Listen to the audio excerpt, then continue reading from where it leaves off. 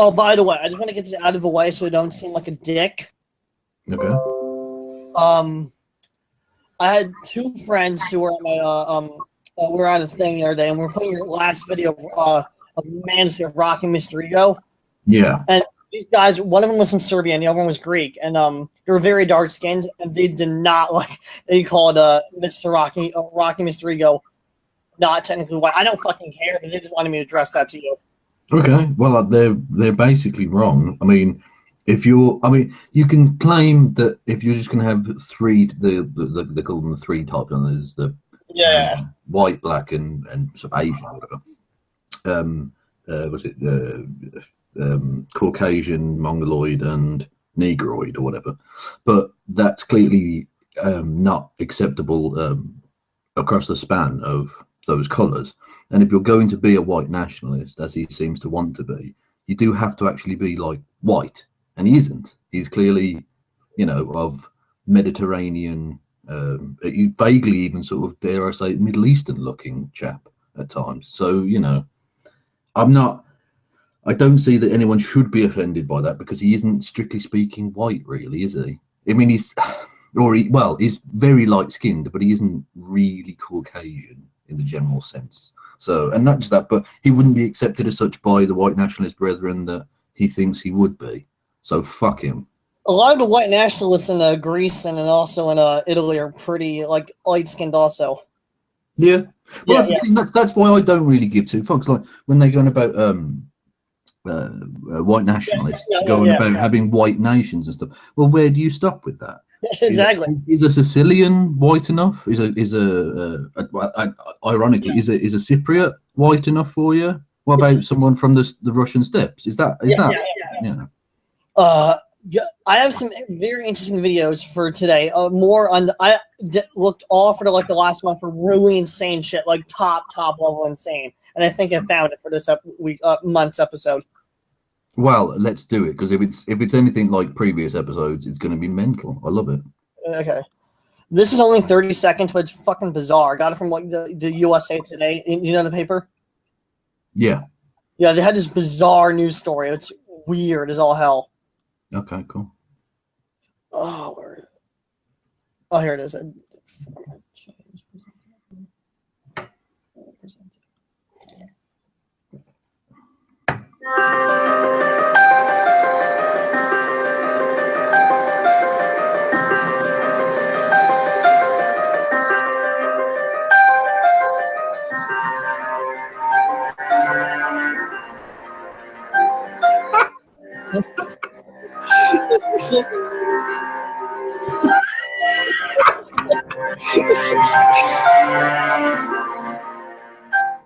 I looked into it. Apparently that story, the clown on the loose is is in Detroit. So I don't know what that says. Oh, okay. Well, that's just fucking weird. I don't. Yeah. Because technically he's not doing anything wrong, but that's meant. No. It's just being weird. Yeah. I had in the last few days an encounter with Matt Foley. With who, sorry? People in the alt-right who don't like Matt Foley they call him Matt Foley. Oh right, yeah, okay, yes. I made a satire video because I was at a party, a club he was at, the same night as him, and he was just bitching about if I was there, I'll beat the shit out of you, but I wasn't there when he was there, so it doesn't matter anywhere. So he took it personally on Twitter too. Matt Forney would not beat the shit out of anyone. Matt Forney is, I think, whenever he's described himself being in any physical danger, even by his own words, he is an absolute coward. Exactly, that's what I told him. I was he was saying I made a video so I'll beat the shit out of you. He was really, I'll pwn you, because I'm bigger than you, and but you're like a hobbit. His man's a hobbit. Yeah. Dare I say a troll? Yes, troll under the bridge. Here we go. Let me read this. I would have totally to call you out at that party, Matt Forney, with my baby pink. I don't know what that word is. Took. I don't know. Okay, whatever. And Irene just in the comment section. It was so funny. I was like, so I said to Irene and Matt Forney in the comment section and privately in Twitter, if you want to fight me, I'll rent a room out and I went AIU, you want to come to my city? I'll fucking fight you. Oh, the alt-right. Oh, amazing, aren't they? Did you see Hillary Clinton call them out? That was quite good. Yeah, I think. are you familiar with the YouTuber Captain England at all? I'm not. No. He only has 900 subs. No, 900. He has 99 subs, but over all 9 of his videos have around 1 million hits. Well, he's got 99 problems, but audience retention is clearly one. Yes. Yeah. That is. I think the world deserved a joke as good as that. You're welcome. Yeah, it did. Yep. Well, this video apparently made the presses for multiple reasons. Okay.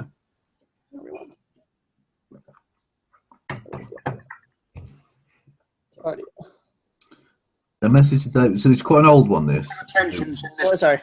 This is a relatively old one, given that. No, this is only 6 months old. Oh, that's what. Yeah, well, that's what I mean, because it says useless Prime Minister about David Cameron, who no longer is. But frankly, his replacement isn't much better. But there you go. Yep. There's a message for David Cameron. I guess that by now you've been seeing my messages that I've been sending to Jihadi John. Hang on, whoa. Just pause there, right, before we even get into it. He has a Jeremy Kyle poster. I know. That's fucking weird. Yeah. I mean, does that translate into America? Do people know who he is? I don't know. I know he's forget. It's a long story. Yeah. Well, basically, he's like Jerry Springer. Like he gets weird, dysfunctional people and exploits them for his own financial ends. But even worse, because he's much more judgmental and in your face. And frankly, if he got hit by a bus, I would smile. Okay. This video, it's really funny. Just wait for it. I'm not hiding my face. I'm no threat to you. I'm no threat to your government. And I'm no threat to your society of Great Britain. You don't fucking say. You're just some cunt in your room making a video. Of course you're not. What? Oh, You listen, it gets even funnier. Yeah. All this, what you want to do is to get all the Muslims, the ones that weren't born in this country, and the Islamics and the Pakistanis, not born in this country. Hang on. And the Islamics. How are you getting all the Muslims and the Islamics? That's ridiculous. How's that going to work? You sausage. And get them out. Also, what in the fuck is happening with the borders of his screen? I don't know. They're wobbling from side. What? What? That's really confusing. Someone told me. I can't concentrate on his bigotry when he's got mental visuals going on as well. It's just too much. One of his videos is like 33 minutes, just horrible noises, and then like the next 10 minutes of him just shouting in the camera. Basically, he's the alt-right distilled into its perfectly horrendous form. Get rid of them. You want to end all this? This is how you're going to do it. Get rid of all of them. Send them packing. Then hang on. Whoa. Just to address his point rather seriously for a second, how is getting rid of anyone from Britain of any persuasion going to affect what's happening in Syria? Exactly. He's going on about Jihadi John, who was in Syria. He was a British dude, but he was in Syria. So how does getting rid of anyone affect anything in Syria? This dude and Jihadi John had a back and forth for months on Twitter, and that's how he got famous on YouTube. Brilliant. Yeah, you should definitely argue points of merit with the man who beheads people. That's amazing. Yeah. Brilliant. You fucking idiot. Fear of radicalisation of the youngsters of the Asians of today. They serve us no purpose in this country. Hang on. Well, again, this is actually an important point. When he uses the phrase Asians and Islamics, whatever the fuck that's supposed to be, and Muslims interchangeably, that's what we mean by being racist when you're Islamophobic. Yep. Because people who are Islamophobes treat them, basically they're going on about brown people. They don't give a fuck about they're not just attacking the religion, they're attacking immigrants, brown people, Muslimics, whatever. What they do, Mr. Cameron, is they come over here, their families send them over here, they make their money, and then they send them back and build bomb factories and things like that and start wars against us. No, well, I mean, I can't speak for every Muslim, of course, but many of them send money back because their families are starving to death. Yep. or their houses have been bombed out, but by our planes and our drones. Yep. Stupid, dumb, or thick to realise that, then as far as I'm concerned, you should not be well, it doesn't matter if you're Prime Minister or not anyway, you're out next year anyway, because everyone's voting for UKIP anyway. Hang on a minute. Did he... Hang on, this was made... What, was this made before the general election or after? No, this was made after the general election. So what the fuck is he on about you're gone next year then? I don't know. What a mental case. What a mental case. There isn't an election. Well, there'll probably be local elections, but there's not a general election next year. You twat. So at the end of the day, Mr. Cameron, you, like President Obama, you have done nothing to ease all the tensions in this country. I'm surprised. Hang on, well, why the fuck is it Barack Obama's job to ease tensions in this country? Ideally, he should have no role in that. That's not his fucking job. Really, you know. I mean, ideally, we don't want him doing the opposite, but ideally, he should be focused on, you know, America, where he's the president. Just a thought. Great Britain alone has not stood up, caused a civil war over this matter. Race realism. Yeah, yeah.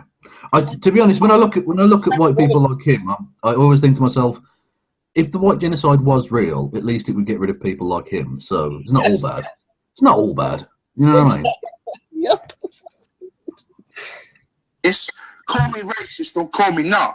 You are. You're a racist. I mean, I didn't need your permission, but thanks for that. You are a racist.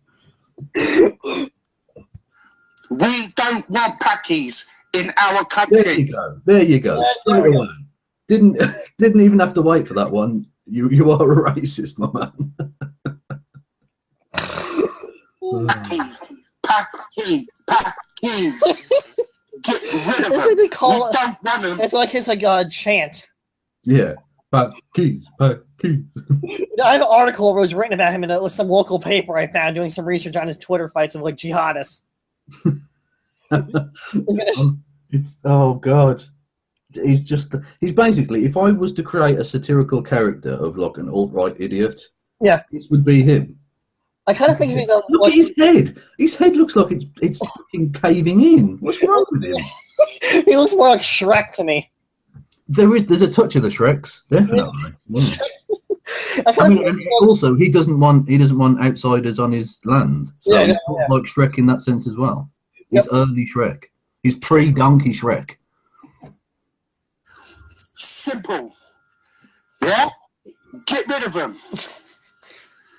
As far as I'm concerned, you're a useless Prime Minister and you serve no purpose to us. You're like Blair, you're like the rest of them. Useless bunches of assholes. Well, thank you for that incredibly well thought out political opinion there. You're all the same. You, Blair, the rest of them. Brilliant.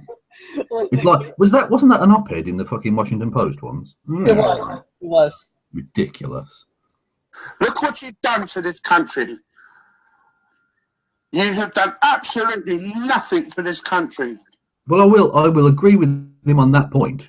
Yeah. Cameron has been a fucking nightmare. He's been led to just unbelievable amounts of poverty, kicking fucking disabled people off their benefits, to commit suicide in record numbers, homelessness through the fucking roof. But tax cuts for the rich. So you know, there's that. No, he's not annoyed about that. He's annoyed that he hasn't been Islamophobic enough. Brilliant. And you wonder why we're sick and pissed off with you. We got no jobs, we got no homes, because you've allowed too many immigrants into this country. Yes, immigrants, no. Pakis. Well, we don't want them. Wait, get rid of them. Send them back where they bloody belong. Bloody turbinating son of a bitches. Oh, well, that is something now. It's only the fact that I ain't got no money. I buy a fucking great big fucking 5.0 caliber gun, 3 mile fucking distance, and I go down to bloody Dover and I'd sniper the son of a bitches one by one as they got off the bloody wagons. Oh my God. You know? Do something, Cameron, or else we will. Oh my God. Simple as. Oh God. No, he wouldn't. I mean, the thing is, that might sound quite disturbing in a way that he wouldn't be prepared to do that. But I think, I mean, I don't know the guy. This is literally my introduction to him, but I'm pretty sure he doesn't have the get up and go to actually do anything as proactive as that. So we're fine. We don't need to worry about him. He's just some sad cunt. Yep. Here's an article I found about him, like doing the research about him. He went viral fast. Okay. Man smashed the house after being told to remove snake. Brilliant. Tenant it's short, like 2 paragraphs worth of damage after being told he couldn't keep his dangerous snake and spiders in the property. Is this the same dude? Oh my God. Daniel Thompson Sullivan, 31. Time has not served him well. Good God. Was sent to prison for a total of 40 weeks. Fucking hell. At Cambridge Crown Court on Wednesday after pleading guilty to racially aggravated criminal. Hang on. Whoa. How is racially aggravated criminal damage? How is that got anything to do with him keeping a snake and spiders? What's those two? Look at those first two sentences. What is the connection between those two things? That's mental. Right. In May 2009, he wrecked the house near Amped Hill Road, Bedford, which he had been renting from Gold Crown Property Services based in Ford End Road, Bedford, along with his cousin. Eric Massey, who runs the company, which rents and sells properties, went along to the house after Thompson Sullivan contacted him regarding problems with the boiler.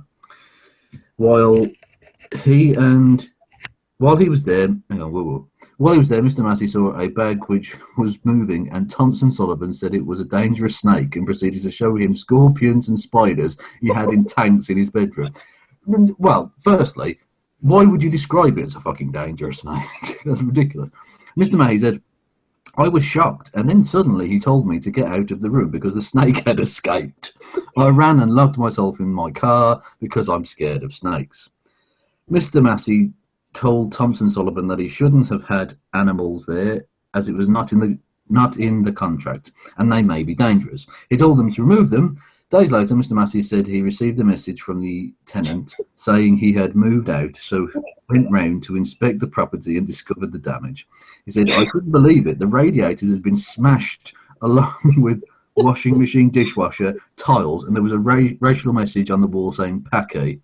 I contacted the police straight away.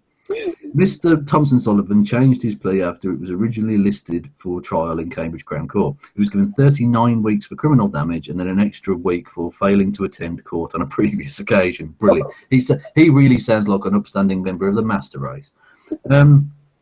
Mr. Massey said he wanted people to realise that they cannot get away with this sort of thing. He said, it shows that tenants are punished if they do this. It's not acceptable, and I think the whole thing has used so much of the taxpayers' money for one stupid man.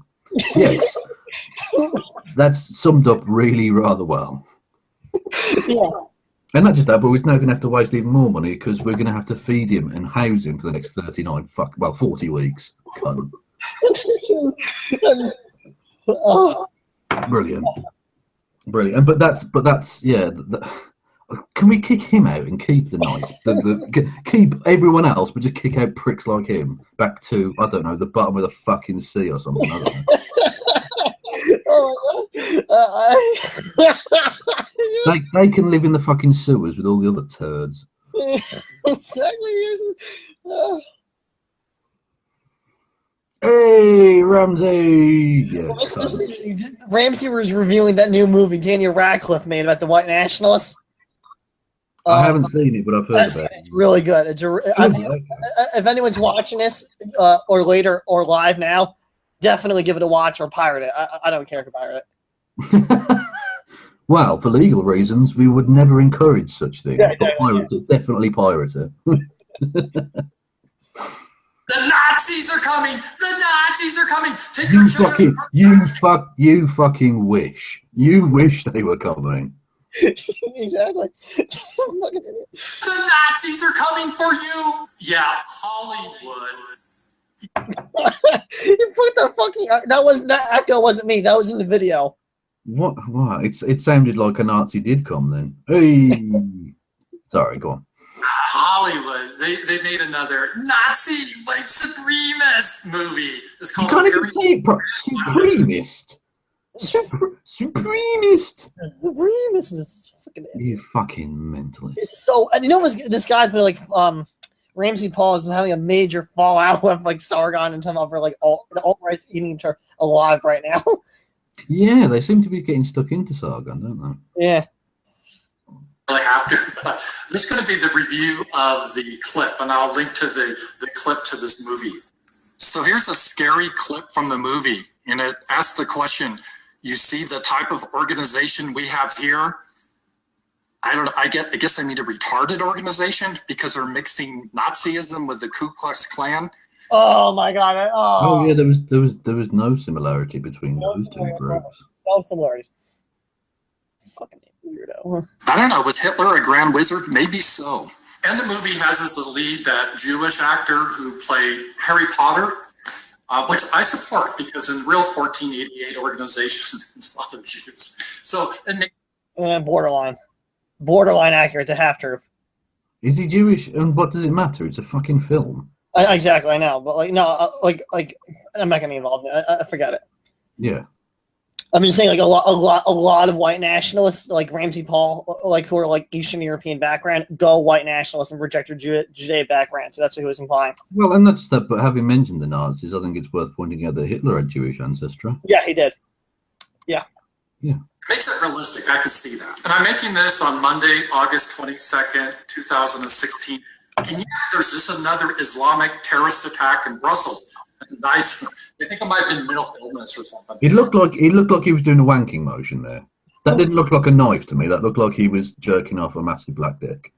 Well, when he said mental illness, look at his eyes. Look at his fucking eyes. 2016. And yeah, there's just another Islamic terrorist attack in Brussels. Nice. Look at his fucking eyes. Mental illness. Yeah. I think it might have been mental illness or something. I missed it. But if you think of Orlando, you think of Paris, you think of Nice, you think of San Bernardino. I mean, attack after attack after attack of Islamic terrorists. But no. According to Hollywood, the real threat are these white supremacists. So I think they're equally just as fucked up and bad for society. Yeah. Well, I don't think just because you make one film about one thing, it means saying that there are no other things in the world. They're bad, exactly. Yeah. And I thought the alt-right is a very strange hybrid because like for a very long time, like I thought like the alt-right was like part of the Tea Party crowd, but apparently the Tea Party crowd and the alt-right don't like each other at all.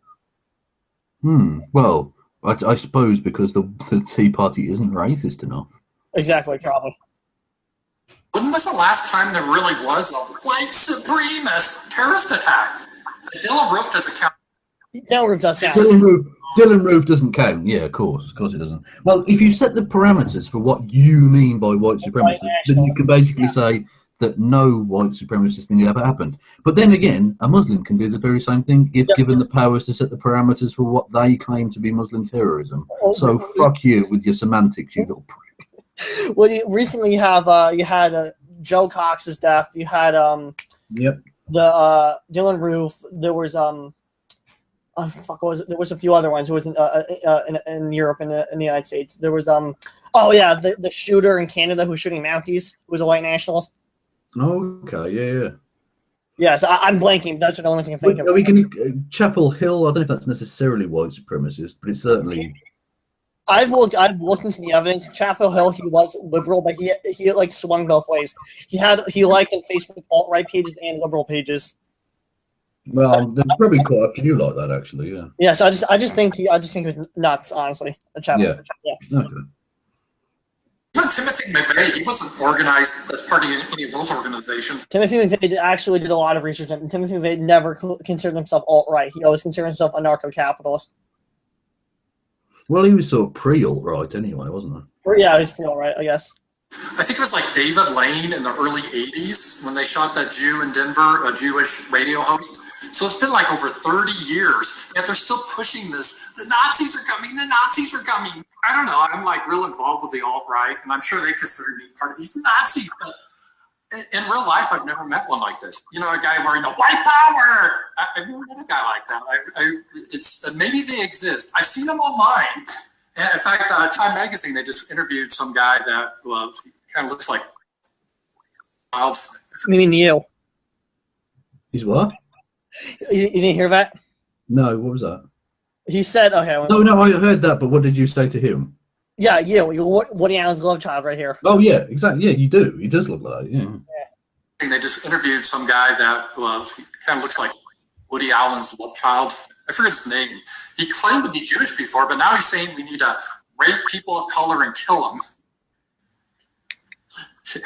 Yeah, he's kind of like the neo-Nazi in the movie, I guess, Imperium. But I've never met anyone in real life that really advocates that point of view. Maybe they exist. I don't know. So anyway, there's a lot of confusion. So I thought I would just try to clarify what's the difference between like National Socialism, the National Socialist German Workers' Party of the 30s and 40s, and the neo-Nazis. All right, most people, when they think of National Socialism, immediately I think of like a Tiger tank or a concentration camp or war. But it really wasn't. It was developed as an ideology, kind of like communism or capitalism. In fact, yeah, he is correct on that. But on that, extremely biased and also whitewashing in a certain way. Yeah, of course it is. Yeah. Yeah. And also, it always seems very strange to me, and I think this is actually a thing that some communists do as well with Stalin, is that to try and divorce the ideology away from its practical outcome. Oh, totally. There's a lot of communists do that and socialists. A lot, too. Yeah.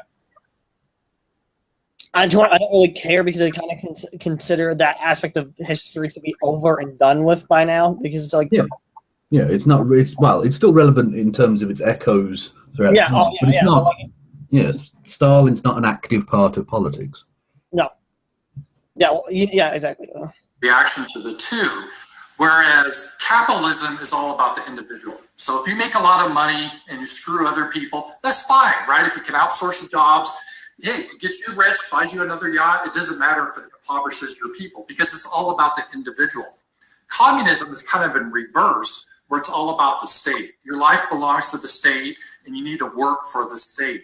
Where National Socialism, the idea was that no, the economy works for the people. And if you have private businesses, but if something hurts the people, it's not allowed. So it's kind of a combination of government and private enterprise. So in the example, if you were trying to outsource jobs to, raise some more money so you could buy a yacht, the government would probably say, no, it may make you a lot richer, but it hurts your fellow people, and we're not going to allow that. This is a phenomenally biased piece of nonsense. Oh, phenomenal. No, but it's taking out the racial factor because. Oh yeah. Like I'm saying, like they didn't give two fucks about hurting Jewish people. Yeah, no.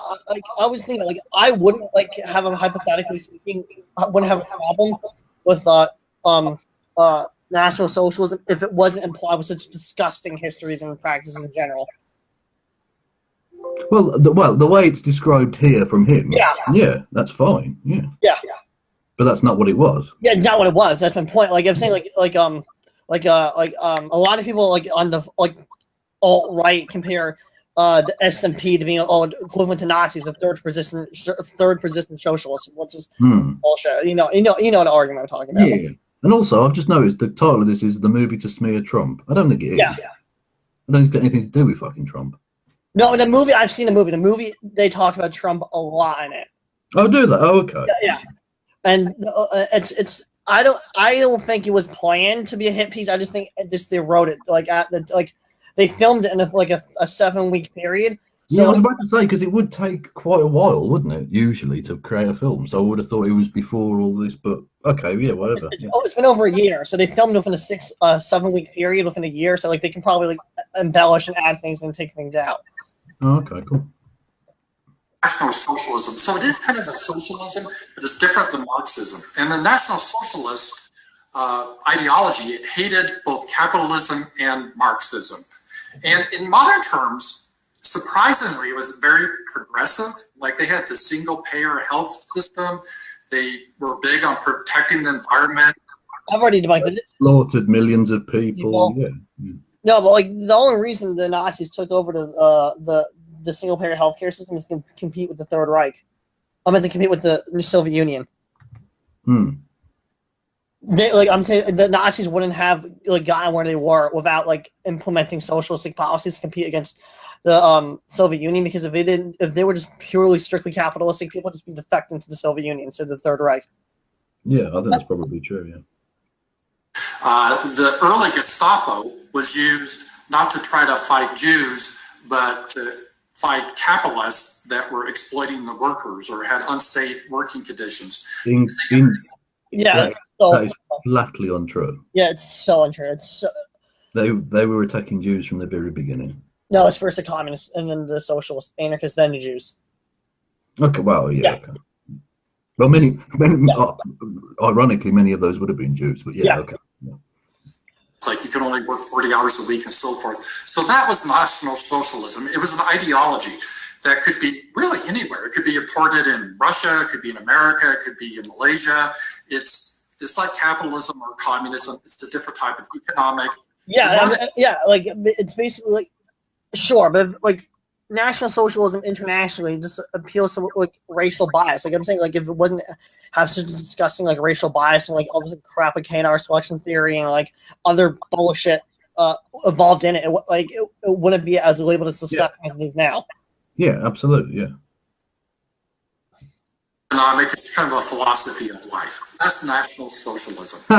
A philosophy of life which killed millions. Brilliant. No. National Socialist German Workers' Party. It's a mouthful. Those were the Nazis. That was the political party that Hitler belonged to, and that the political party advocated National Socialism, but the two are kind of separate. You could theoretically have other political parties advocate National Socialism without being part of this German Workers' Party. So Hitler, he didn't really start this party, he joined it. No, incorrect. He started it. You saw it, but he started it.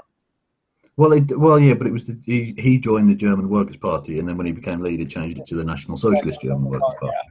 So technically, he did found that party. Yeah. Thule Society, I think, or Tula Society. In English, we call it Thules, Thule. And they were like these intellectuals. They were real esoterics in Vienna. And that's where you get a lot of this symbolism, the swastika, the runes. They were into like this German mythology, some Indian mysticism. And anyway, it was kind of a lot of bullshit. But out of that, they formed a Workers' Party, the German Socialist Workers' Party, which Hitler later joined. Early on, he joined it, and he quickly took it over. So, but anyway, that's how you get all the imagery that we think of, like the swastika. It came from that Tula Society, and it represented Germany. So, and Hitler always said that the German National Socialist Workers' Party, you couldn't export it. It wouldn't make any sense because it's just for Germany. So if you're in France or the United States or Australia, it would be, why would you have a swastika? It's not part of your heritage. Oh, of course, exactly. That's where it leads into neo-Nazism. They're trying to. Is that all he's going to say? Pretty much. He's not going to mention the mountains of corpses. No. Okay. No. He's like trying to whitewash it for his own agenda. Yeah, of course he is. Yeah. So after the war, the winner tends to write the history and the propaganda. It's normal. It always happens. It happened in World War II. What was different, because of still political reasons, the propaganda, it's huge. And it's hard to dig through that. And I've dug through it, and some of the things are like, wow. And you can look this up. It really happened. Before World War II, you got to look at a society before war, because war is always different. In the United States, when we had the war with Japan, we put all the Japanese in camps. So, okay. And I'm just wondering where he's going to go with this. I'm preparing myself for my brain to turn sideways. In 3, 2, 1. It wasn't just Germany that did that. That was common back then. But before the war, one of the things that just fascinated me, some Jewish shop owner, he sued an SS officer because the SS officer called him a dirty Jew. And he took the SS officer to court, and he won.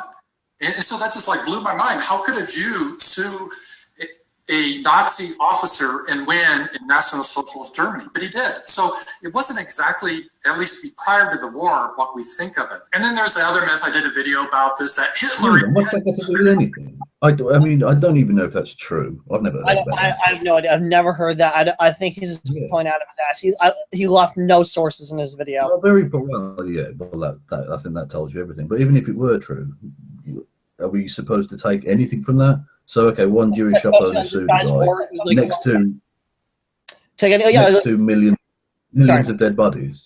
I was saying, are we supposed to using this guy's like word of mouth, who has like a history of like being affiliated with like the alt-right in general?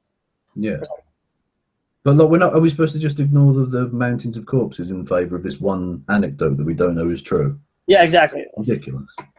Fallacious argument. Took all the guns. That was a lie. He actually overturned the communist gun control, made it a lot easier to Germans to own guns. So there's all this bullshit propaganda. But what happened after the war? They made the Nazis into this like cartoon evil, just totally not even almost human, just crazy. Did you say after the fucking war? Like which war? World War I or II? Like, Did you catch that subtle manipulation? Yeah. And from that, that's what the neo-Nazis, that's kind of how they look at it.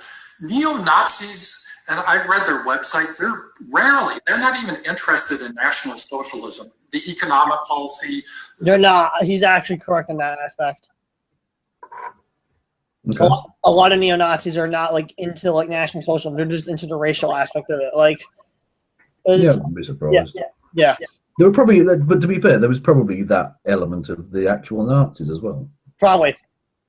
I don't know, but it seems logical to me. Like, there could be some exceptions, but mostly they're into trying to wear swastika and hate Jews and be real scary and badass.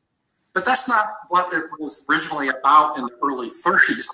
It would be like the Americans went to, let's say, New Guinea, where the headhunters are, and try to explain our concept of democracy, the three branches of the government, the executive, the legislative, the legal. This is such a fallacious argument right now. The concept of free speech and due process. And then we come back years later, and these headhunters are waving the American flag, and they're eating hot dogs, and they play baseball, and they talk about how they hate the damn Indians, but they're still eating people. They don't have any of our government. I mean, I've literally 2 weeks ago saw Alex Jones say the exact same shit he's saying right now.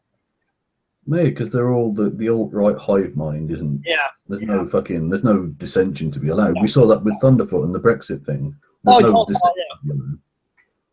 have to admit, Fringe Elements' video about Thunderfoot's Brexit made me laugh so hard. I was like dying the whole time laughing. Just taking the symbolism, but not really what it was all about.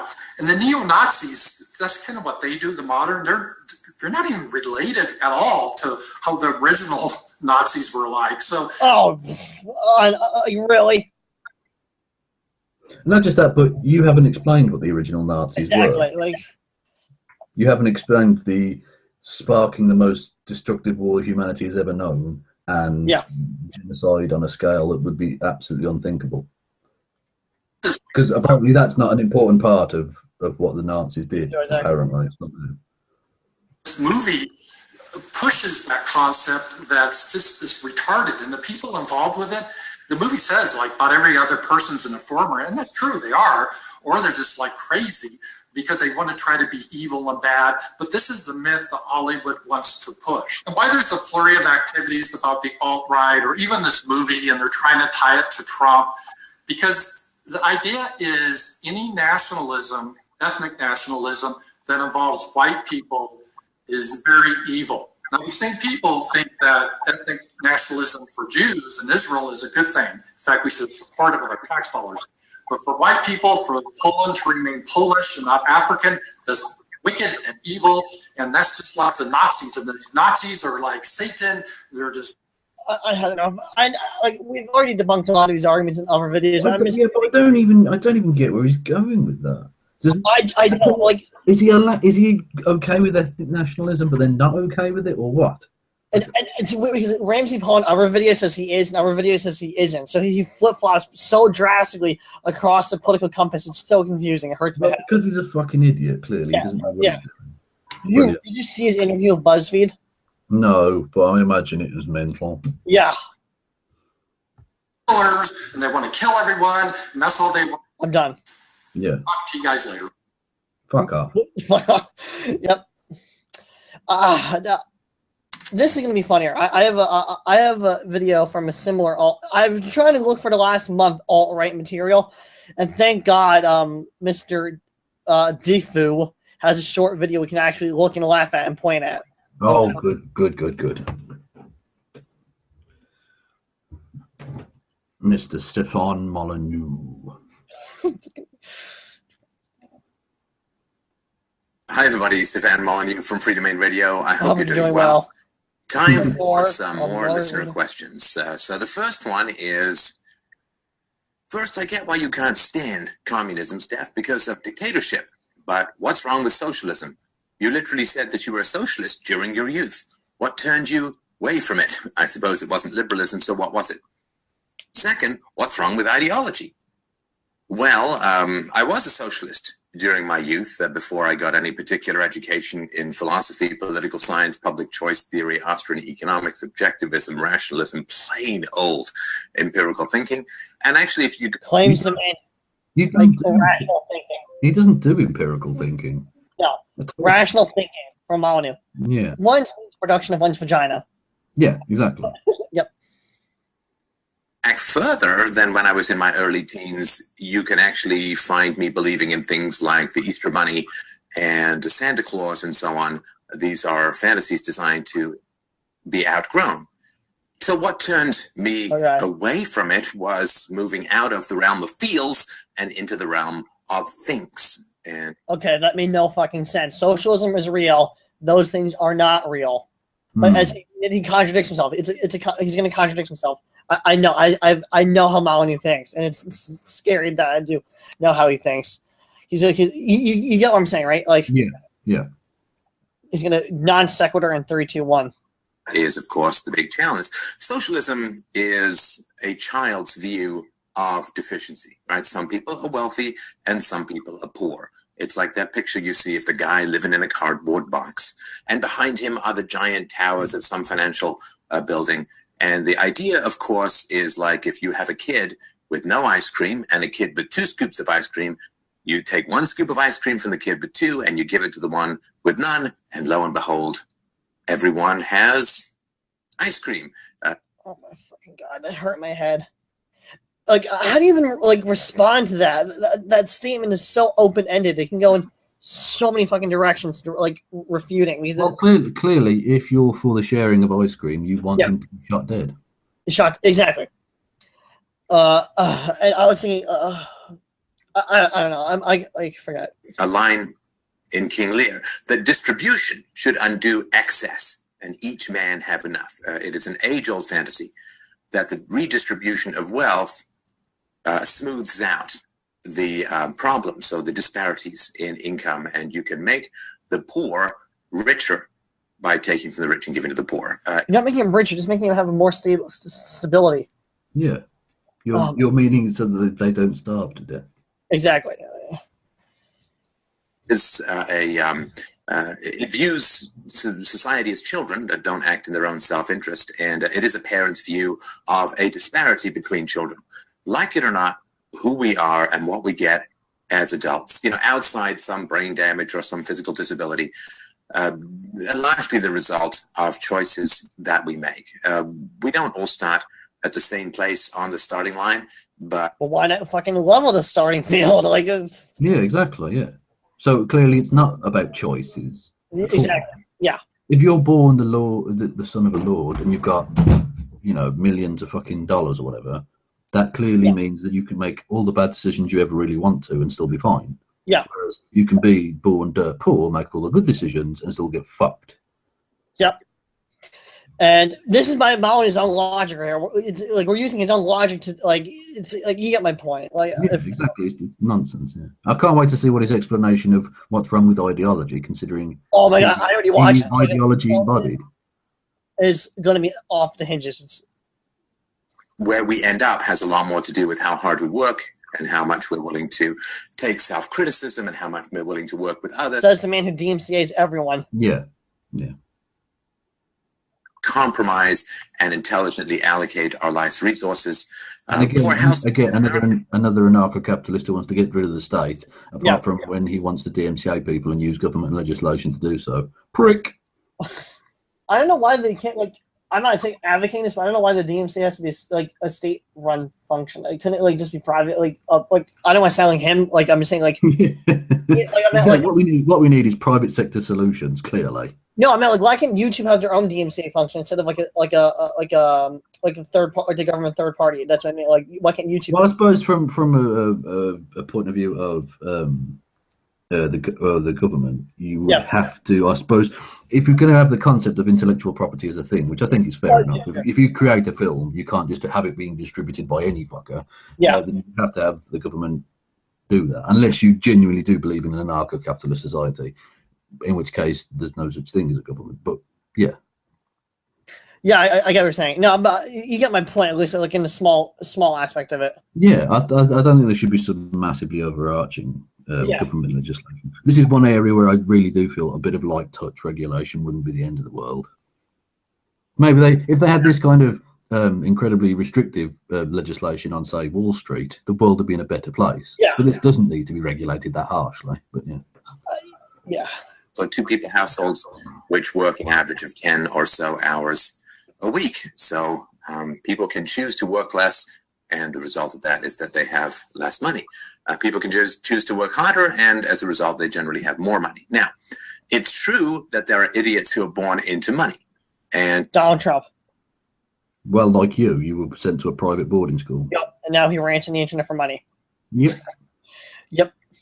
The market does a very good job of separating idiots from their money, right? There's an old statement or saying that used to be made back before the government controlled most of the economy, and it was shirt sleeves to shirt sleeves in 3 generations. And that means, shirt sleeves is a manual laborer. Some guy works really hard, gets out of manual labor, becomes an office worker or a business manager or some sort of magnate, and then his kids don't inherit his abilities, his IQ, his work ethic, whatever. Maybe he's a bad parent because he's working too much, and what happens is the kids then end up going back to shirt sleeves again. Here, there was a... This guy is just fucking rambling. That didn't mean... What a load of shite. Does not mean anything. Really an empire that had been going on forever. Decades and decades and decades. Over 100 years, I think. Called Eaton's. And I think there were 4 sons, and Eaton's is wiped off the map because they invested badly. They thought it'd be really smart to have no sales. Everyday low prices, no sales. And so they went against the grain of retailing, which is to lure people in with sales and then upsell them to other things. He picked a worse example. He could have picked like Walmart, Costco, or like some are fucking like, well, like real major retailer. Like the one he just mentioned, the reason they went bankrupt in the 80s is because they were manufacturing products in the U.S. that was too expensive and to make them really cheap, so they crashed. But if Walmart came around and just destroyed everything. You still there? Yeah, I'm being distracted by my cat scratching the door. Get in. Come on. Dickhead. Sorry, my cat's a dickhead. Anyway. Yeah, go on. No, I was just saying how like what Molyneux was arguing is he's arguing the idea of Walmart before Walmart was a thing. These Walmart was invented in the 50s, but didn't actually become a thing until the like early 2000s. Okay. Right. Oh. Cat, I'm going to knock you out. Sorry, he's being very, very annoying. Anyway, go on. Let's get through this because Molyneux's a twat. And the company was bought out. It is no more. And so that, if you don't like the rich, just wait a bit. They're probably not going to stay rich. Now, that's before rich people could invest in the power of the government to protect them from competition. And this is foundational. If you want... What are you talking about? That's been around forever. It's not. I know, but like... That's literally fucking feudalism, was that. I know. Which I also kind of come to this conclusion that I feel like a company in this day and age can never go bankrupt because some bigger companies are going to buy it out in the first place and change it.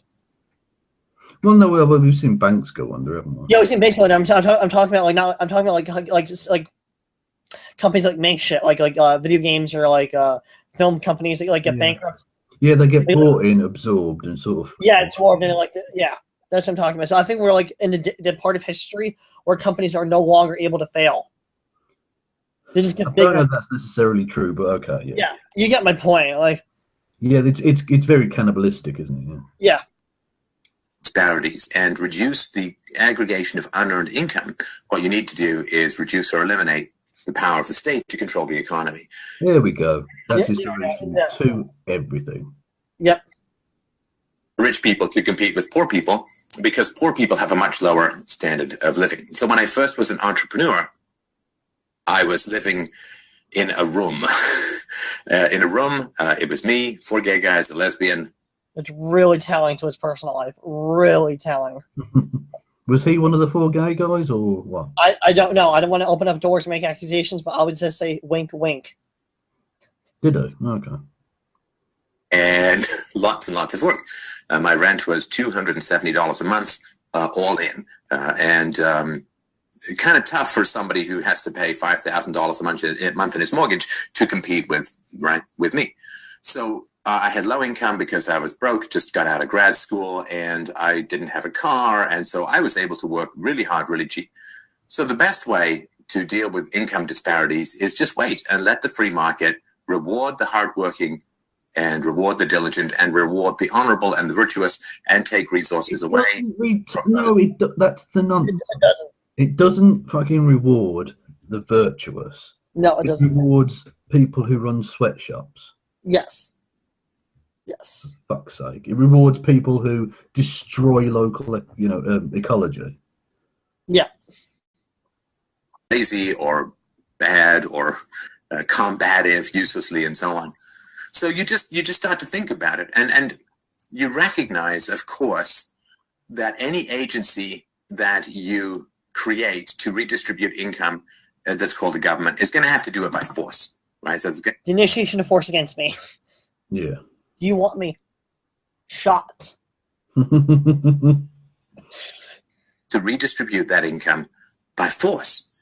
Now, once you create an agency in society that has the power to redistribute income by force, well, who is it going to respond to more, the rich or the poor, right? So what it's going to do is it's going to want to create, it's not conscious, it's just the way the system works out, right?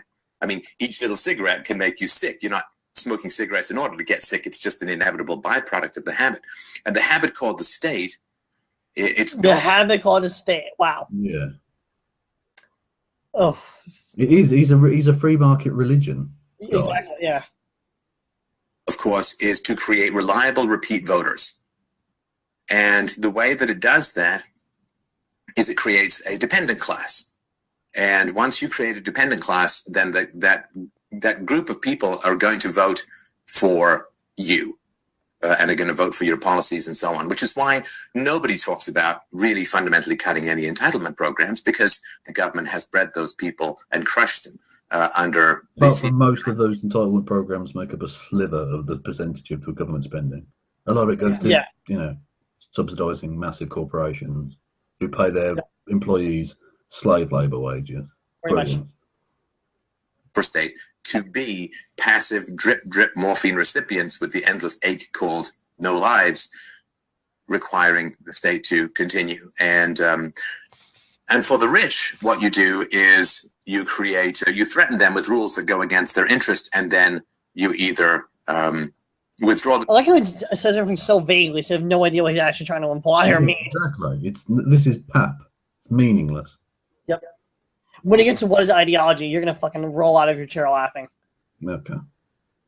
If they donate enough money, which is kind of like a shakedown. Or kind of like a shakedown. Yeah.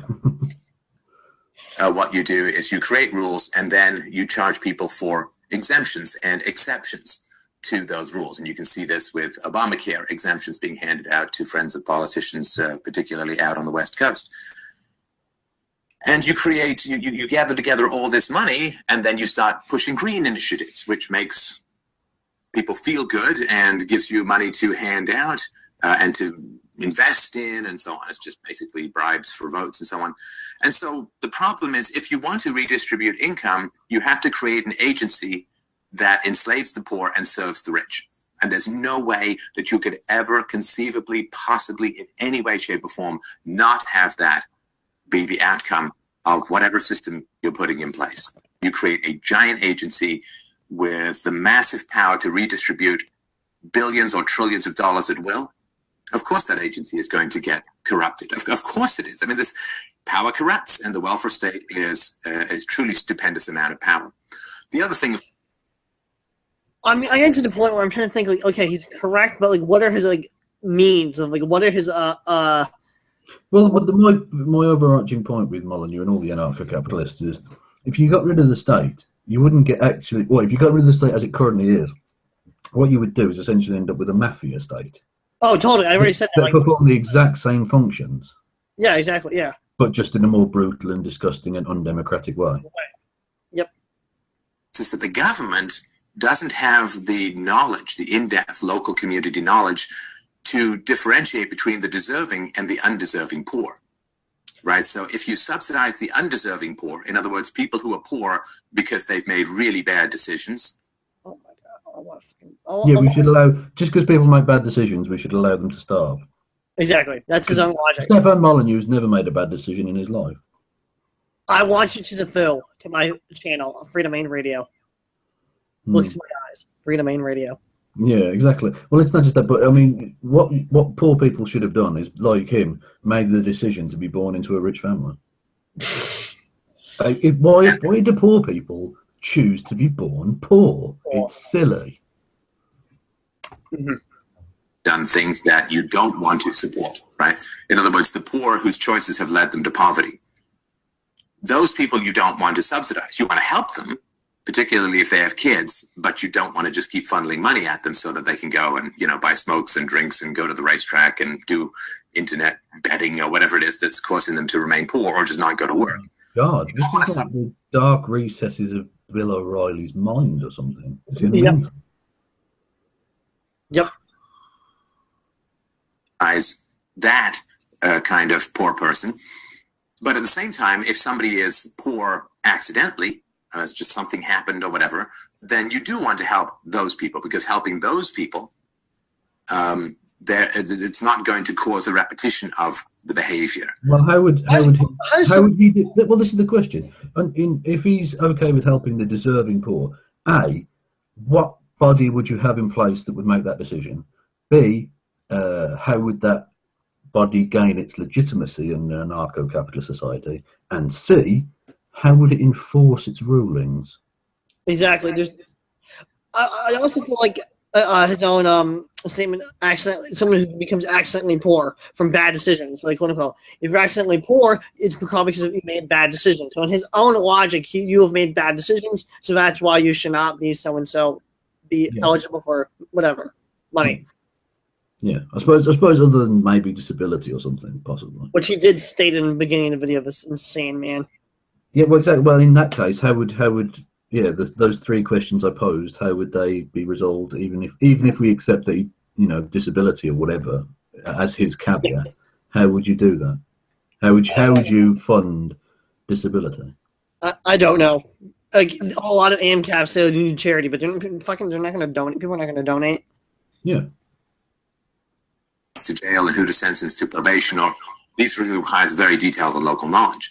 Now, given the tens or sometimes hundreds of millions of people on the receiving end of government assistance, there's no way for the government to know who is deserving of charity and who will charity make worse. Now, charity is an incredibly complicated system and situation to set up. I mean, I know I do some charitable stuff through this show. It's terrible stuff for the show. I don't think Stefan Molyneux's pockets count as a charity, but okay. Exactly. Really tough to figure out who should get your money, at what level will it help them, at what too much level will it hurt them, are you subsidizing bad habits or encouraging good habits? It is it's one of the most complicated things in the world to do, is to help another human being, which is kind of why I suggest everyone go to therapy who've got problems when they're calling to this show. And there's no way the government can know who is the deserving poor and who is the undeserving poor. Actually, no, it's not. It's not the most difficult thing to help another person. No. You have to be a decent person to start with. Yeah. Stefan, which I know you don't get as a concept, but if you're a decent human being, it actually becomes rather easy to help people. The undeserving poor want to portray themselves as the deserving poor, right, in order to get resources. So there's simply no way to create this massive, well-armed entity called the state, give it the power to forcibly create, print, produce, borrow, steal, pay, bribe money from millions of people, and just not have that go haywire, and not have the rich take it over and the poor become dependent on it over time. So I think this is a very, very brief overview of my thinking on the subject. And of course, I saw a lot of people when I grew up in a very poor neighborhood. You grew up in a very poor neighborhood, you lying bastard. You went to a posh boarding school in England, you fucking liar. I saw the change. Like, I mean, this may be too personal, but I mean, these are, how did I change? Well, when I was very young, there was I lived in a section of London, England, near Crystal Palace. And I lived in a little apartment, and there was a bunch of other apartment buildings. And then in the back of the whole area were these like really dingy row houses. And in those row houses were the people who didn't work. And it was like auditions for Idiocracy. They, wife beaters and, lager in the afternoon and smokes and kids running around, grimy and all that. Nobody's generalizing here at all. No. Yeah. No, apparently none of those people worked. What a twat. Exactly. Row and in the beginning, when I was a little kid, that was like, ooh, those people, they're right. Not good. It's not a good situation. And it was considered shameful to be on the dole. It was considered to be like, whoa, you have really, really messed up in your life if you end up having to take government assistance. And this was, I guess, shortly after. This was in the, early to mid 70s. So not too long after the big welfare state came in for most countries in the 60s. Now, I left England. Well, my family left England. I deigned to come along. I left England when I was 11. And by that time, from sort of the age of 6 or 7 to 10 or 11, not that long, half a decade or less, everything had changed. Everything had changed. And now you couldn't say anything negative about the people. They were the downtrodden. They were the poor. They needed help and sympathy. There was no negative judgment about it. And no, you couldn't be bigoted towards poor people. Oh, that's terrible, isn't it? You twat. Only dickheads like you would see that as a bad thing. You can't go around being bigoted towards others. You arsehole. Yep. I'm honestly zoning out. Like, whenever I watch them on YouTube for too long, my brain just like shuts down. Well, we're nearly there. Come on, let's just get to it. Yep. The fundamental thing about society that when we lose the ability to criticize each other, we invite the state in as a brutal arbiter. Oh. And that is something. That's just pablum, just word salad. Yep. What happened to these people being bad, and now they're totally fine? And that's what effect this has. See, that's the black and white thinking of Stefan Molyneux. Yeah. No one said they were all bad or all good. There's levels of nuance and shades of grey involved in all of this, you twat. People aren't just a monolith that you can judge as good or bad. I love how he's like a libertarian, but has this, like, such a high level of authority in his own voice and tone. Well, that's the thing. It's said with such confidence, even though it's total shit. Yeah. That's what private education will get you. Change people's incentives. You fundamentally change people's value judgments. And it becomes a very difficult thing to recover from. So these are just a few of the ideas. And what's wrong with socialism? It's never stable. Socialism is the redistribution of wealth through the agency of the state. It's never stable. It's never stable. Apart from on that, I mean, that's not actually what socialism is. Yeah. But if we take that as the definition, then that's always existed. So how has it never been stable? I don't know. This man is bizarre. That doesn't make any. There's no internal consistency in anything he says. It's kind of like when Sargon said his collective versus individualist video. Yeah, shit. Yeah, same argument. Yeah. Power tends to grow, and not economic power. Economic power tends to grow and then diminish, right? So of the 100 companies that were around at the turn of the 20th century, like in the 1900s, only 5 or so are still around today. So that, but apparently that's oh, hang on, I'm getting some feedback. Yeah, that's fine. Okay, I was just going to say it's apparently to him that means that's stable. That system's stable somehow, even though it rises and falls, and very few of the companies last very long. Brilliant. Really brilliant. Yep. Off competition from the poor. Economic power tends to be highly unstable. Sorry, not destabilizing, unstable, and comes and goes, rises and falls. You know, hey, I'm king of the buggy manufacturers. Is that a car right here? Oh, right. We just can. Hey, look, I just perfected the rotary dial phone. Hey, what's that push button? Right. So there's always this creative destruction of the market that overturns existing oligarchies. I mean, when I was a kid, the phone companies were like giant orgasmatrons of collective power, economically speaking, and now they've either divested or broken up or gone bankrupt. And so things are constantly changing. But political power tends to increase always. So you can't have a stable socialism. You can't have a socialism where we say, aha. That doesn't mean, how is any of that connected? None of that is, there's no thread through any of that. There's no argument being made here. You're just making assertions about things and then coming to a conclusion that isn't based on any of it that preceded. This is nonsense. This isn't argumentation. I know. Amount of redistribution, there's not going to be any more corruption, we're not going to print or borrow money or anything like that. That never happens, which is why these debts continually increase. So anyway, I hope that helps. Those are my thoughts about nothing you've ever said has helped, Stefan. Just to say, mate, nothing you've ever said has helped anyone, you prick. Yeah, I know. As to why it became difficult for me to be a socialist. Plus, taxation is the initiation of force, and once you get those basic principles, everything else becomes a domino. Yeah, all other rationality and sensible fucking thought become dominoes that fall. Brilliant. Well, I have 2 more videos. The next one's pretty short. I'm not going to play the whole thing of it, but it's something at least. Okay.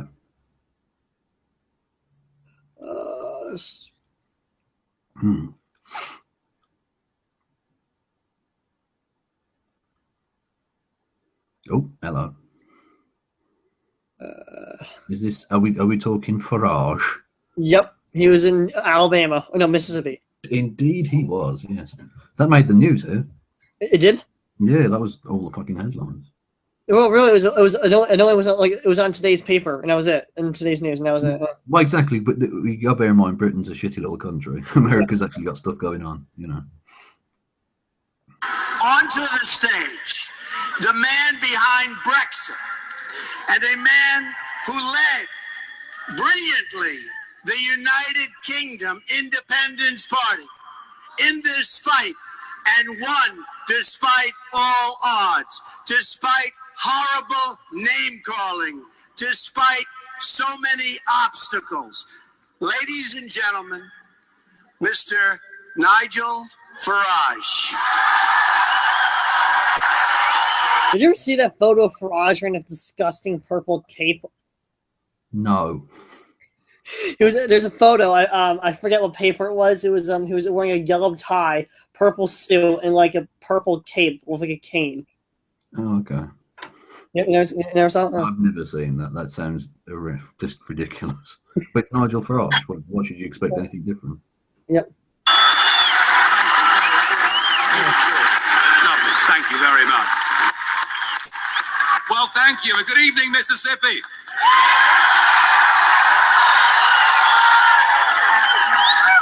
I come to you from the United Kingdom with a message of hope and a message of optimism. It's a message that says if the little people if the real people, if the ordinary decent people are prepared to I stand. love this that they're talking about the little people, but we've got a billionaire introducing a former fucking stock market executive, multi-millionaire. I always thought I read it. I thought he was thinking like baking, or no, he's a banking executive. He's made a lot of money either one. Yeah. Wait, wasn't like UKIP like found in his garage or something like that? Like, no, I think it was around before him, wasn't it? I think. No, he invented it in the article I read. He was like the founder of it. Okay.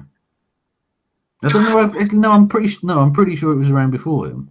Oh really? Oh. Yeah, I'm pretty sure about that because there was a founder that came out and said that they'd become too racist and he disowned them. Oh, okay. Because like there's an article I can't remember where it was from. I think it was from the Mirror, talking about how he said that he quote unquote founded in his garage 25 years ago. Well, no, I don't think that's true. But okay, yeah. We can overcome the big banks. We can overcome the multinationals. You are the big banks. Exactly. 1 and 2. Yeah. Ugh. And we did it. We made June the 23rd our Independence Day when we smashed the establishment. Smashed. Nothing's happened. Nothing's happened yet. Really? Isn't the pound still in horrible condition? It's gotten better, but that's because it hasn't actually happened yet. Nothing's changed. We haven't triggered Article 50. Nothing's happened. So you're technically out, but you're technically still in. Well, yeah, we're still absolutely 100% members of the European Union. And to be honest with you, the more it drags on, the more I'm thinking, I think the establishment are going to cop out on this. I think we might well remain members of the European Union. I think the same thing too, because no one has the balls to actually, to actually vote yet. Well, yeah, because the politician, whoever's prime minister, is going to have to do this. It knows instantly by doing it, it's going to destroy the economy. So did they have to do it by 2 years, right? Or by 2 years? No. Well, technically, they don't have to do it by any stage. But once they trigger Article 50, we've then got 2 years to negotiate a treaty, an exit, as it were. But to be honest with you, I just can't see it happening, but okay. And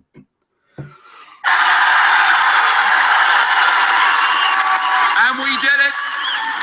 Everybody said we'd lose. And what did we see? We saw experts from all over the world. We saw the International Monetary Fund. We saw Moody's. We saw Standard & Poor's. We saw global leaders giving us Project Fear, telling us that if we voted... He was Project Fear. He was Project fucking Fear. Yeah, he was. All the foreigners, the Muslims. I never understood the whole connection between how do you explain it? Nigel Farage and the whole after Brexit happened was he resigned or was he kicked out? He resigned, and interestingly, given that he's speaking in front of a massive audience with the fucking nominee for the Republican Party for president, he said he wanted his life back. He said he was going to go in and just become a private citizen. Really?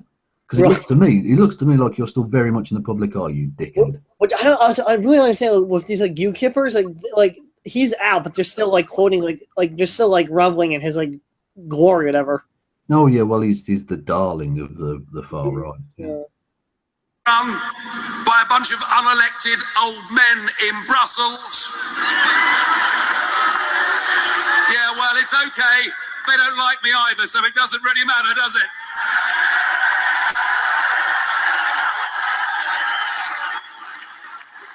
But they told us our economy would fall off a cliff. It pretty much did for 5 days. It did, and the only reason it's bounced back is because we haven't actually started. But Brexit hasn't happened. Brexit, the phrase Brexit, literally British exit, has not happened.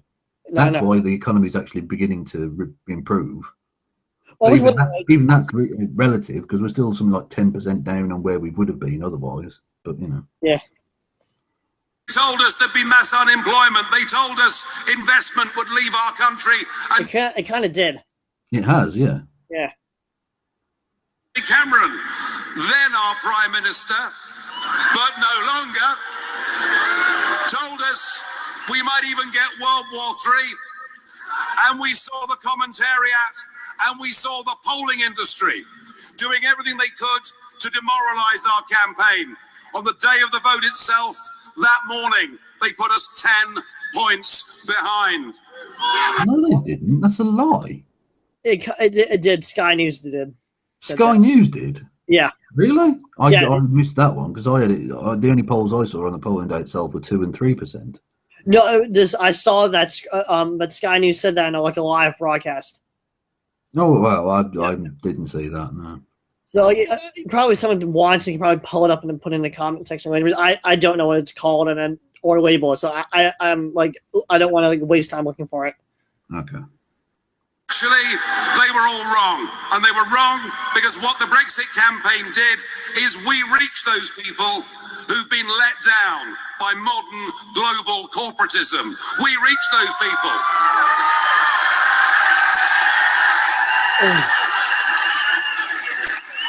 I've never seen a hall full of people. I've never seen a hall full of people I more wanted a plane to crash into. Well, yeah, didn't he like crash his own plane or something like that? Like, well, that did actually happen. Yeah, before the 2010 general election, he was in a microlight. Actually, on the morning of the actual election, he was in one of those microlight planes. Yeah, traveling up and down the country as these leaders do, and it crashed, and he nearly died. oh, really? Yeah, it took him about a year to recover. Yeah. Who have never voted in their lives, but believe by going out and voting for Brexit, they could take back control of their country, take back control of their borders, and get back their pride and self-respect.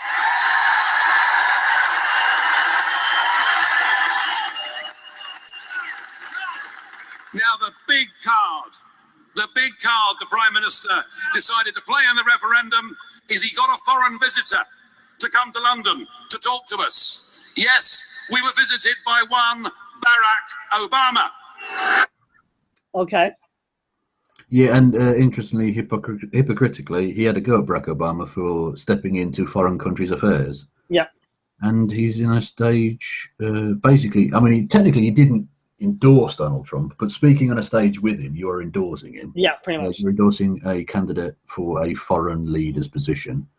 You hypocritical sack of shit. Oh my God!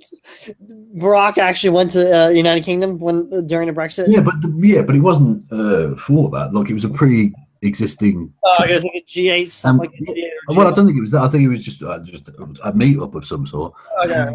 And we're NATO allies, so exactly, two leaders met, and Barack Obama was asked a question, and he said, "Well, I think it would be better if it stayed in." That was it. He certainly didn't go on the campaign trail for it, like you fucking dickhead. This guy's apparently supposed to speak in 2 more cities in the next month. Farage, yeah. Well, I hope his throat fucking explodes. That's horrible. I hope he loses his voice and can't speak or whatever.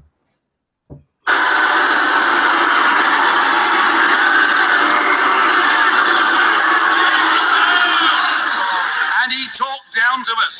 He treated us as if we were nothing. What fucking planet? Yeah, he was asked a question by a journalist and answered. He didn't talk down to anybody. Fucking hell. The British Prime Minister talked down to the fucking British people more than Barack Obama. Yeah. Democracies in the world. And here he was telling us to vote Remain. So having criticised and condemned his behaviour, I could not possibly tell you how you should vote in this election. What a slimy fucking backhanded piece of shit. What a disgusting, hypocritical dickhead he is. I know. Fuck Nigel Farage. Fuck him so much. Oh, God. Honestly, I know you have strong opinions with Theresa May. At least Theresa May seems at least more genuine and the better, like not better, but at least it comes off better than this jackass. True, but that wasn't the choice. Yeah. As such. Like, yeah, I mean, give me a dog turd before fucking Nigel Farage. But yeah, she's better than Farage, and she's better than Cameron, but not by much. No, you know what I'm saying, whatever. Yeah, absolutely.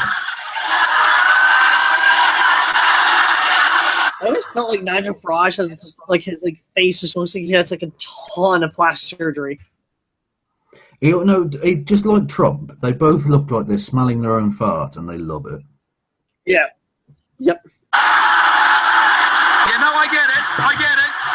I get it. I get it. I'm hearing you. But I will say this.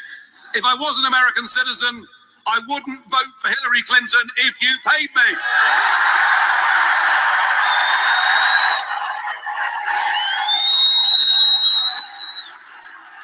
In fact, I wouldn't vote for Hillary Clinton if she paid me. What difference would that make? Just on a practical level, what difference would it make? It wouldn't. It really wouldn't. Folks, the message is clear. The parallels are there. There are millions of ordinary Americans who've been let down, who've had a bad time, who feel the political class in Washington are detached from them, who feel so many of their representatives are politically correct parts of that liberal media elite. They feel people aren't standing up for them, and they've actually, in many cases, given up on the whole electoral process. And I think that you... I have like the people from UKIP, like Daniel Hannan and Farage and the other three of them, like actually come out like they like say that they're like libertarians or classical liberals. Like I've never like actually understood. It's just they're libertarian, yeah. They're a libertarian. I've actually never seen anyone call themselves libertarians. I don't know. Yeah, well, it certainly was on their website. They describe themselves as a libertarian, non-racist party. Yeah. Any organisation that has to put non-racist on there. Oh, yeah. A fantastic opportunity here with this campaign. You can go out. You can beat the pollsters. You can beat the commentators.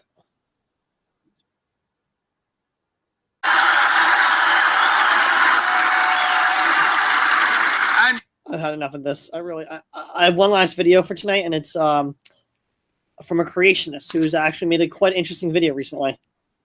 Well, that is a fascinating combination of words. Yes.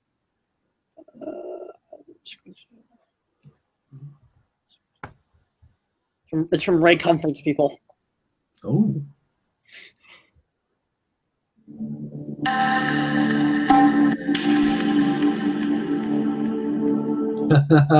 Like instantly, you know this is going to be good. Yeah.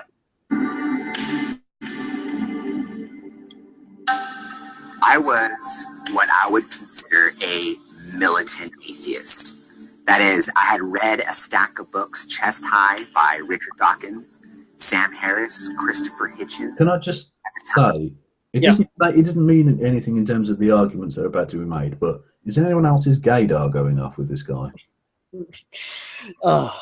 I'm not answering that one.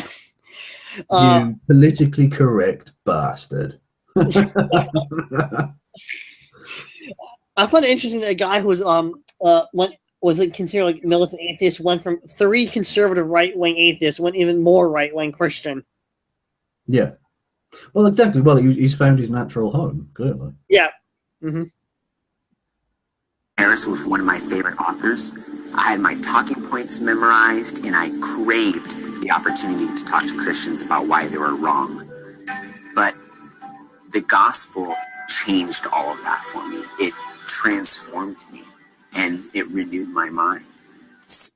I find it interesting it's interesting that you replaced the word washed with renewed. Interesting. Yeah. I also found it kind of interesting in a parallel, like how he was as an atheist, he was citing some of the more like neo atheists like Dawkins and Hitchens and Sam Harris. Well, I'm not surprised at that because basically this whole conceit is bullshit. This man's never a militant atheist. They do this all the time. They bring up, oh, this person was an atheist and now he's a Christian. No, he wasn't. Don't talk shit. No, I'm just saying the atheists they picked were of their own like coin opposite of being on the right, but being on atheist perspective. I'm just saying. Yeah. So I find it interesting that they didn't like list any of it. Like in this video, we don't list like any atheists of like on the radical left or far left. Yeah. Well, why would they? Yeah. No, exactly. That's like I just thought it was interesting. Well, yeah. Well, it speaks to the fact that they're. I mean, if we assumed they were giving a fuck about actually converting people to Christianity, but they're not. They're trying to convert people to creationism, and that's a very different thing. Yeah, no. That means they're basically only going after people who are susceptible to extremely right-wing ideas. No, exactly. Yeah, that's what I'm trying to like explain. But like, would leave a prestigious position at one of the 3 largest investment banks in the world to go work with Ray Comfort. From an atheist, militant atheist, to well, hang on. You've just gone from one money-hungry, disgustingly capitalistic environment to another. Yeah, I would agree with that. You've just gone from one job as a shyster to another job as a shyster. I would give this to Ray Comfort. I'm not saying he's a good person. I'm just saying like, out of all the televangelist evangelical talking points, Ray Comfort actually has done a lot more work for like when it comes to like poverty in the third world than a lot of these hucksters have. Well, very possibly, but he's still a huckster. Yeah, exactly. Yeah, and like Ray Comfort. People do that a lot. Try and say, oh well, he does charity, blah blah blah. Yeah, I'm sure Al Capone gave money to some poor people sometime. Doesn't make him a nice person, does it? Yeah, exactly. Yeah. And I got to tell you, I love our new movie. It cuts through the smoke and mirrors and addresses what it really is that would make someone claim to be an atheist. You got to see it. There we go. That's what. Sorry, can you just? Yeah. Stop? Yeah. That's what gives away the fact that he was never actually an atheist. Yeah. None of these people ever have been. These kind of bullshit things, because they'll say claim to be an atheist. Yeah. And no one's claiming to be an atheist. You either are an atheist or you're not an atheist. Because their whole argument is that everyone intrinsically knows there's a God. Yeah. I mean, you had that presupposition anyway. So don't lie to me about you were ever an atheist, you prick, because you'd know that it isn't. It doesn't work like that. We're not pretending to be atheists. We are atheists. Which is the next part of the video is interesting. Like,